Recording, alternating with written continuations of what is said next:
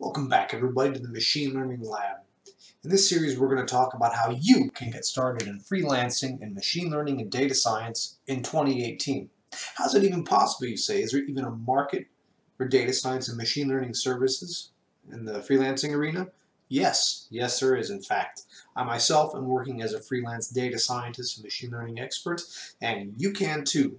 In this series, I'm going to show you exactly how to apply for jobs, what platform to choose, how to find the right clients, how to price your services, basically everything you need to know to get started in your freelancing career. So first thing we have to tackle is what platform to use. And there are actually a few different platforms. In particular, there is Upwork, Fiverr, and Freelancer.com. Now, I only have experience with Upwork, so I'm going to be a bit biased in my overview, but I think it's genuinely the best platform, and I'll explain my reasons why. So here's Upwork's main website, and if we do a quick search for machine learning jobs in particular, not the freelancers, you can see there are quite a few jobs. And the great thing about Upwork is there are a number of different filters you can apply. You can work hourly, you can work by project, you can even do a set of recurring payments. There's a lot of different options for how you get paid, but Upwork also has the payment protection plan, where if a client tries to stiff you, there is a little bit of protection built in so that you can get your money. Although keep in mind, it is built around the client because the clients are the ones bringing in the money. They do a little bit to protect the freelancers as well. You can see there's a number of different jobs available. I don't know how viewable that is on my screen on this big monitor, but you have a number of different jobs. They're denoted by either hourly or fixed price, the level they're looking for, expert, intermediate, beginner, estimated timelines and budgets. So it gives you a lot of detail, and there are many jobs, and there are dozens posted every single day, and so it's a great platform for finding jobs in machine learning. If you take a look at Freelancer, you see there's also a whole bunch of listings for jobs, and in this case what I'm seeing is that these bids are really low. So for instance, $6 per hour bid. Now if you're living in a country with a low cost of living, $6 an hour may be a really good wage for you. However, here in the United States, you're going to be living on public assistance at $6 an hour. So for me, it's not a great option. Seeing these, even the bids for the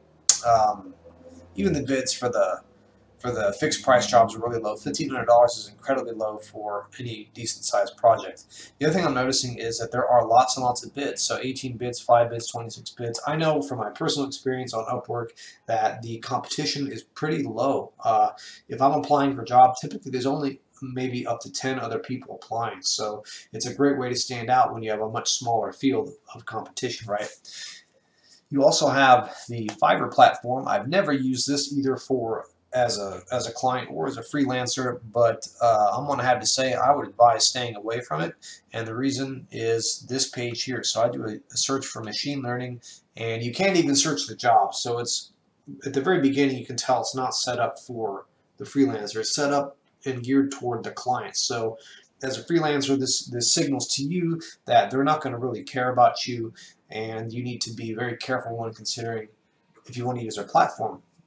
The other thing I noticed is that these starting at rates are really low. $20, $30, $50, 150. That's a little bit more reasonable, but I can't think of too many tasks that you'd be doing that $10 is really a fair wage, right? I mean, machine learning, data science, these are all cutting edge things. You're going to be working on projects that are going to have hundreds of thousands to millions of dollars of potential value for the business. So taking a $10 cut is really robbing yourself, in my opinion. Now, what I understand of Fiverr is that people will get you in at the low $10 rate and then try to bargain up for other upsells, but that really just really complicates the whole thing. I much prefer the approach where you lay everything out from the beginning, have a detailed proposal, milestones, expectations. Client knows what they're getting, you know what they expect, everybody wins, and you get paid a much higher wage. So looking at the top 3 platforms, I really believe Upwork is going to be your best bet. You're going to be able to stand out because there aren't very many people applying for these jobs. The wages are high, And even for people living in developing nations, I see many freelancers from places like Pakistan, India, making $30, $40, $50 an hour. That's really good money for where they are.